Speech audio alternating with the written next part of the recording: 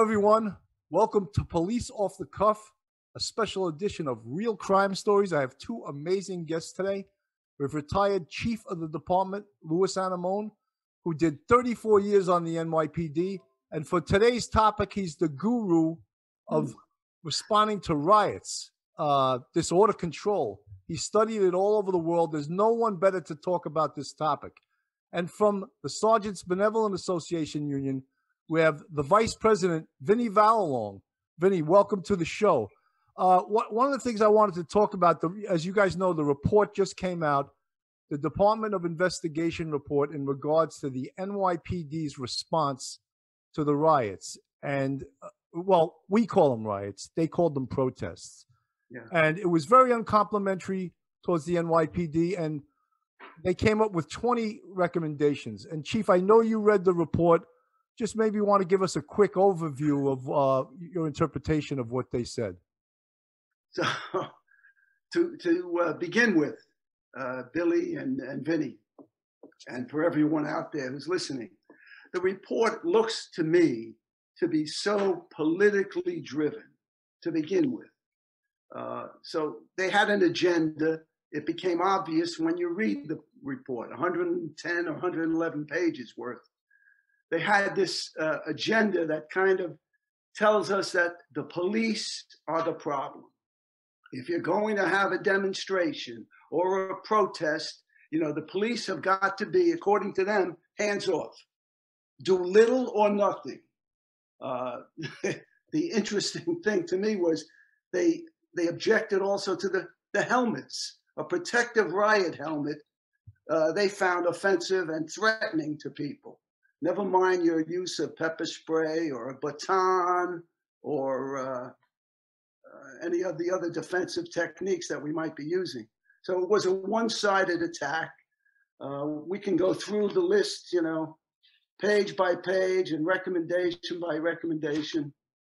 But their heart really wasn't in this. They had no, if this was going to be some sort of a impartial, really good, hard look at our performance. And by the way, we've had better days handling riots than we did this summer. Yes. I'm going to say that at the outset. But Chief, you know, one of the things that kills you when everyone's doing a great job and then some knucklehead just tosses some girl to the ground. You're like, you know, that just makes everyone look horrendous, you know? Yeah, well, you know, again, it doesn't look good. It doesn't look good for the knucklehead, but there's no reason why everyone should then be painted, you know, as being incompetent or ineffectual. This was one cop, and you're going to have this. Billy, we're humans. People, right. You know, you don't know the pressures that they're under. To begin with, this was during a COVID-19 pandemic, right. Actually. So there's got to be a little bit of leeway. We have to expect that humans are going to make mistakes. Absolutely. So, you know, we didn't do the best job ever. But putting that aside for the moment, if you're going to do a critique of this summer's police performance, how can you not interview the mayor? You can't tell me that there were not political orders that were given to the commissioner or the chief directly from the mayor or from the mayor's office. How could you not interview the governor, who also had a lot to say during the summer about the police performance or lack of performance? Right. So I want to know, if you're going to do a look at this, what effect did those phone calls or those face-to-face meetings have on the police performance and the orders that were given to the cops out in the street? You know, that wasn't, they indicate that they spoke to Monahan and Shea, but they never said what they asked them or what their answers were. Right, right. Vinny, from the union perspective, you want to give us a little taste of what you guys felt and what your biggest arguments against this were? Well, just to piggyback off what the chief said, I mean, they never even interviewed the cops on the street. They never interviewed the frontline supervisors on the street as to what orders they were given. I mean, we know from our people, they were held back. I worked in the task force, the Manhattan South Task Force, during the early 90s. Right? And we handled demonstrations, we handled parades every single day. Right? And we had incidents at times, but they were always kept, you know, to a minimum. The mayor's office, by giving these orders of hands off, basically let the kids run wild throughout the whole entire city, and neighborhoods that weren't even brought up. It's, you had the Bronx that pretty much was almost burnt to the ground, it seemed like, in the neighborhood where they were at. And the chief's right. The mayor, we all know the mayor knows exactly what was going on. He was getting updates. He was telling them what to do, what not to do, and he let it go. And if he says that he didn't know what was going on, then he was derelict in his duty as being mayor of this city. And I mean, our guys got their heads handed to them every single night. I'm sorry, Vinny. I just wanted to show that was the lieutenant who was hitting the head with the brick. I guess they didn't see that. They didn't see that one, Well, we all know that was like a flash, probably on the news. Everyone else seen exactly what it was that was going on before that, or actually after that, when the cops ran up on them, or the cop drew his gun right after that incident. And everyone painted it that the police were the demons in that picture, but they didn't see everything else that built up before that. Right. I mean, right. And I'm sure the chief would definitely say, where were the arrest teams? Where the arrest teams were? It was the SRG units, which were the task force units. They should never have been the arrest teams. Where was mounted? There was no mounted. They didn't want mounted there. One of the things, Chief, I took from you always taught this, was when you respond to a riot, you have to take action as a team, not as individuals, as a team, supervisor-led team activity. That was missing from this, big time. That's the secret, right, of this. And then you minimize the opportunity, then, Bill and Vinny, for those independent cops to, overreact maybe and knock someone to the ground that they shouldn't have. You got to operate as a sergeant and 8. A lieutenant and 3 sergeants and 24. Team action, no independent action. The bosses give the direction and you move forward. But when you're starting off with the premise that, hey, we don't want you to do anything, that's very, very hard to, for the cops. It's tough on the cops. When I see after the initial day of those protest riots that they were still showing up at some of these details in soft hats, that's unconscionable. To have the cops expose themselves like that, every one of them, to injury. You had over 400 injuries. Right. I'm wondering, how many were wearing soft hats when they got hurt. Chief, another interesting thing is that 1 out of 7 of people arrested from these protests were from out of town. Yeah, there you go. And what does that tell you about the organization of it, and that there were other forces behind this than it appeared? That's a valid point to raise. I was hoping that we would have heard something from the intelligence division in that regard. I'm hoping they have an investigation, that they've opened an investigation, that they're trying to, put the pieces together, because it's clear, as you watch this, that these people were doing this stuff and it was being coordinated. And if not interstate, certainly over the internet, right, and with their instant messaging back and forth. This was an organized protest, but organized by people who didn't want to sit down and have a meeting with the police ahead of time, so we could go over, as you did, Vinny, in Manhattan South, the route of the parade or the route of the protest, or which particular building you wanted to protest at, and that was all handled ahead of time when people, had genuinely the interest, the First Amendment interest at heart. This was more than that. This was not about the First Amendment. Well, Chief, what you were referring to before, and I'm just going to read you a number 5 of their recommendations. This is in regards to cops wearing helmets. To the extent NYPD deems the assignment of specialized units of officers in riot gear or hard uniforms potentially necessary to protest response, it should stage those officers in nearby areas not visible to protesters for deployment only if necessary. So they don't give a crap about the cops' health. They're worried about upsetting these snowflakes, Yeah, exactly. It's a ridiculous recommendation. Again, to the point that Vinny raised, they didn't interview any of these frontline cops. They didn't interview any experts in this field of policing, riots and disorders. They have my number. They know where I am. You found exactly. me. Chief, I had a new hip put in last year, and the DOI didn't consult on that with my surgeon.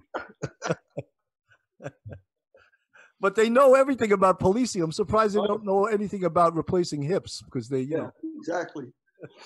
Oh, God. You know, so some of the other things too is that they should be almost like psychologists on the street. Another one of their recommendations that they can differentiate between people who are peaceful protesters and people that are there to do harm. Yeah. Tell me. I'm still trying to figure that one out. How do you figure that out? That? Would that be some sort of a profile they want you to develop? Yes, it sounds like that. You know, right? Profiling. Yeah. How are you supposed to know that? Vinny, you got any thoughts on that? Well, if you remember, the way it used to be done is they would file for a permit, and then we would know where they would go. We would sit who the group was, who the leaders were, which it seems as if that there were no leaders, because this report also tries to demean our community affairs guys who are active at every demonstration, every parade, every big incident that's been in this city for probably the past 20, 30 years, these guys working. And they tried to demonize them in this report, basically stating that they didn't reach out to any of these leaders of these groups. Well, there was no leaders of these groups, right? So no one planned this. This wasn't in the past. Everybody that wants to get their message out is allowed to get their message out in the city. We've had everyone from the Haitian demonstrations to, the riots in Crown Heights were a little different, but we have major parades, major demonstrations in front of the UN in the past, and we always know who the person is to go to talk to. There was no one there this time. So for the mayor or anybody else in DOI, and this was definitely a hit piece on the NYPD. It's pretty obvious that the mayor appoints the head of DOI, and there's nothing in here. They're an independent investigative body, though. Yeah, maybe. Yeah. Nobody on there, I believe, has any experience in law enforcement. So who are they to say, or at least in any of the way that you handle demonstrations? So I'm a little curious where they got their experts from and who their experts were, because no one's even named in this report. Yeah, that's another interesting point. They talk about a chief who ran 2 departments somewhere, somebody else who used to be in community affairs. But let me, just tag on your point, Vinny. We know community affairs reaches out when they can, when there's somebody to talk to. But what about the responsibility, and I didn't see it mentioned in the report, of our political leadership, of our community leaderships? Were they reaching out? Did they reach out to us or to anyone else to say, hey, what can we do to help? How can we reduce the violence that these groups are, engaging in? Well, most of them were quiet, except when it came to police performance. Keith, most of them sided with the demonstrators. And I don't know, a lot of people didn't see the violence. They said, oh, it's mostly peaceful. I was like, what? I'm seeing RMPs burned to the ground. I'm seeing stores looted, stores set on fire. What aren't you seeing that I'm seeing, It's so true. This was a one-sided report. Chief, this is only part 1. Part 2 is coming from the state. Letitia James, the Attorney General, is doing a state hit on this too. So you mentioned earlier, Billy, that they talked about that this disorderly or disorder control group. They actually took a shot on page 36. They make an assertion with no facts that the disorder control response likely exacerbated the tensions during the protests about policing. And on the page earlier, they said, and listen to this, Vinny, you're a former task force guy. They think that policing a demonstration that has to do about police should be handled differently from any other kind of First Amendment right. What in the world are they talking about? Where is the sense of impartiality? There is none. Right? No matter what your group is protesting, we treat everyone the same. Whether it's an anti-police because of the Diallo incident or the Luima incident. We lived through that. We don't take sides with the demonstrators. We handle it exactly the same, whether it's a Thanksgiving Day parade or a protest about the Thanksgiving Day parade. So, they lost it with this very early on. phenomenal about this whole thing is that we've handled this for how many decades now and have never had an incident. This administration that's in there now is a complete and total train wreck. They have dismantled the NYPD's units that take care of these type of things. They've given them a different agenda on on how it is they're supposed to do their job. Mounted wasn't out that night where Mounted would have been out in the past during these riots, and they were riots. They weren't protests. Yeah. And if they were protests, the leaders would have came up to speak with the NYPD, just like it's been done in every other major incident in the past.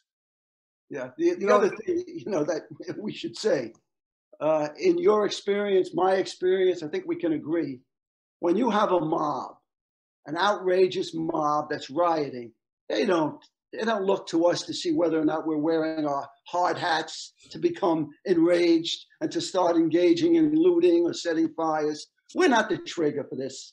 And for anyone to write an official report that this is, that we're exacerbating it, we're creating it just by being there and being prepared and with, defensive equipment on. This is crazy. This is absolutely crazy. What I think says volumes about what Vinnie just said. During these riots, warrants was out on the street and they grabbed 2 or 3 guys off the street in a textbook arrest. Very limited force. They scooped the guy up and they were criticized for it. It shows that these people don't know what the hell they're talking about. Exactly. Billy, if warrants that day, if this was old school Salem, they would have been burned as witches. Yeah. Right? Yeah. But it was really a textbook arrest with almost no force involved whatsoever. Yep. And all these people were disturbed by what they saw. What world do they live in? City Council was disturbed by what they saw. Where was City Council during all of these riots? Sitting at home over COVID? Their job was to come out and be the leaders that they were elected to be.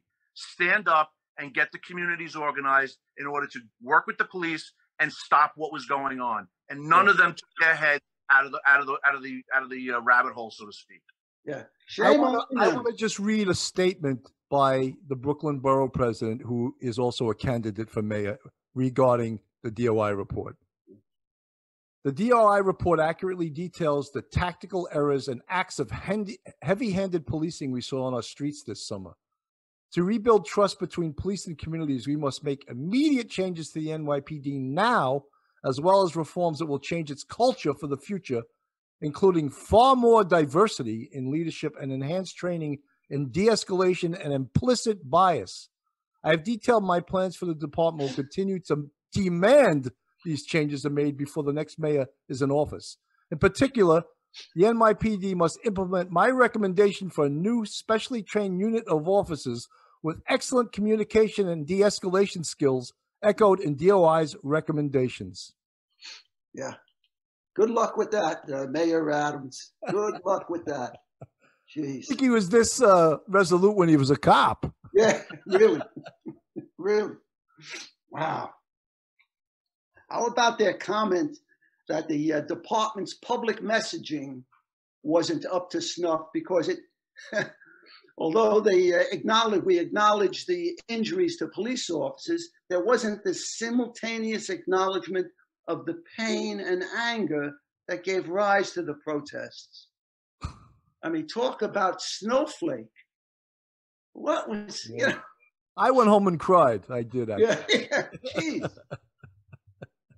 There's another statement. I'd just like to read it. The opposite, of course. This was from Pat Lynch, from the PBA president. The DOI report confirms what police officers knew on the first night of riots. Our city leaders sent us out with no plan, no strategy, no support to deal with unrest that was fundamentally different from many of the thousands of demonstrations that police officers successfully protect every single year. Nearly 400 police officers were injured, struck with bricks, bottles, fire extinguishers, and folding chairs because of the mixed messages emanating from City Hall in Albany. No amount of new training or strategizing will help while politicians continue to undermine police officers and embolden those who create chaos on our streets. Yeah. Pretty good, right? I think so. I think he sort of addressed all of the things that we're all talking about right here.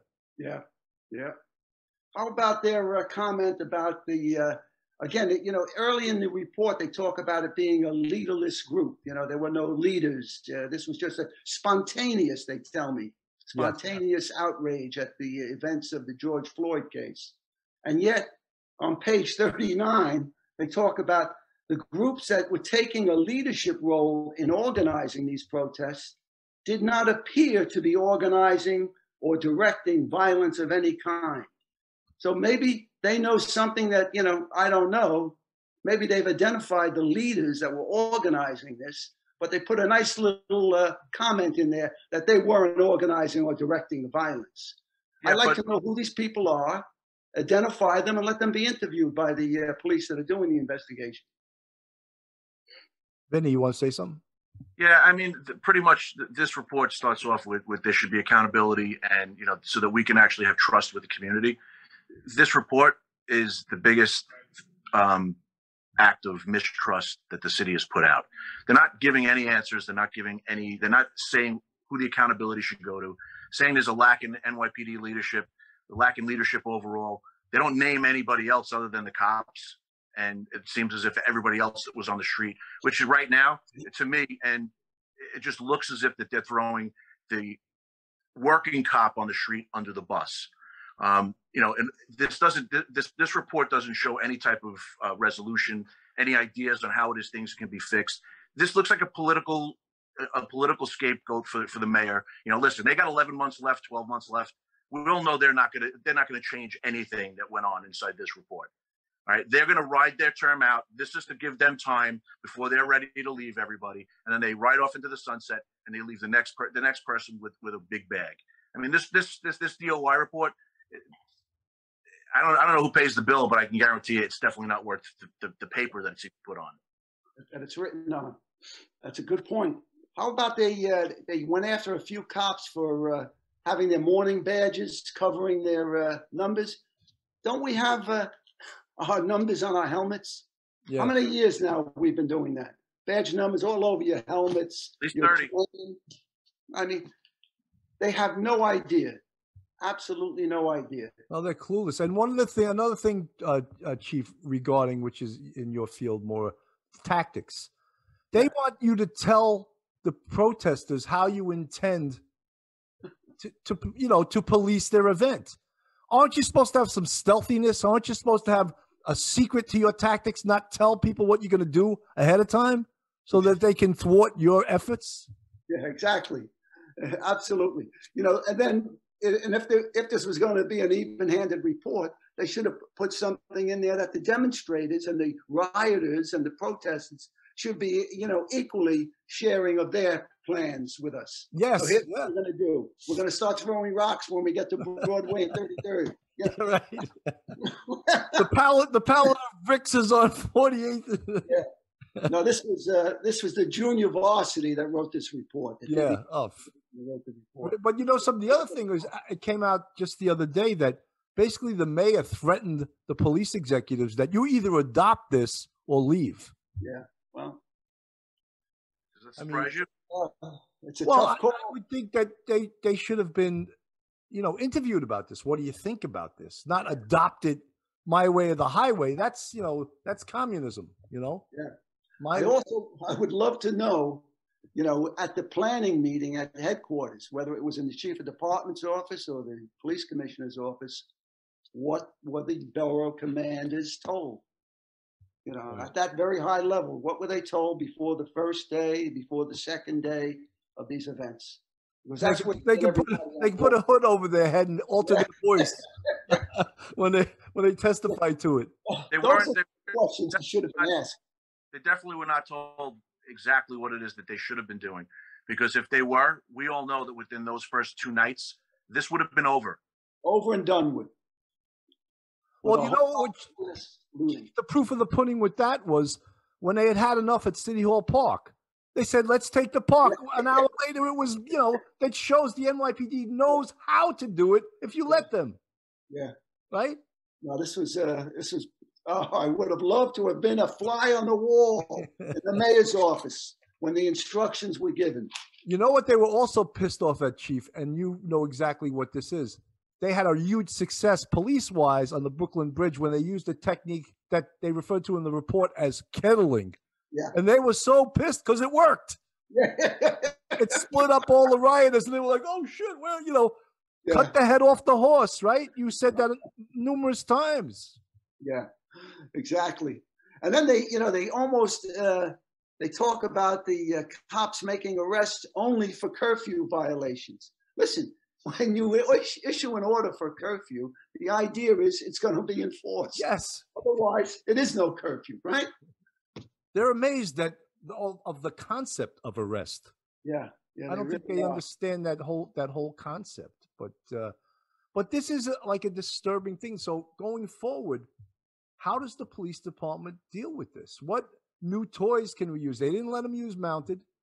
They didn't use drones to determine maybe the rioters are splitting up and going to other areas. We could follow them and see where they are.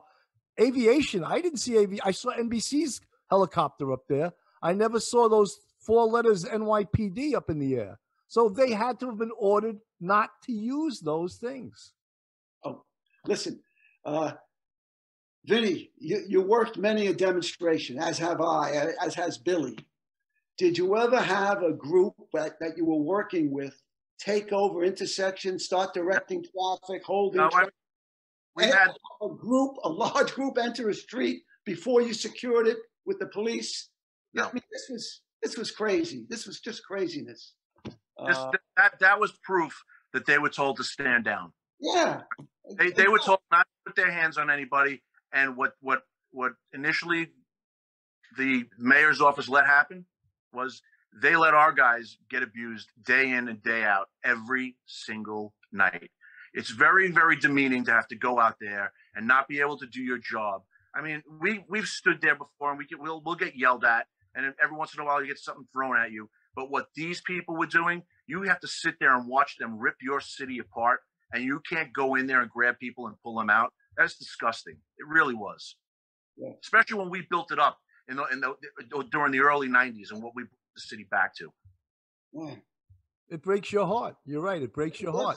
And I took many a beating at a Comstat meeting for this crime drop. So?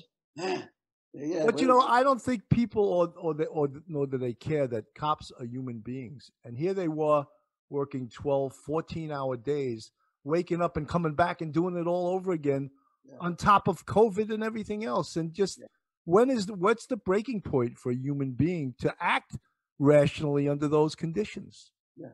And I don't think they mentioned it at all in their report. There was no compassion. There was no empathy at all for the role of the police during these crazy, crazy days.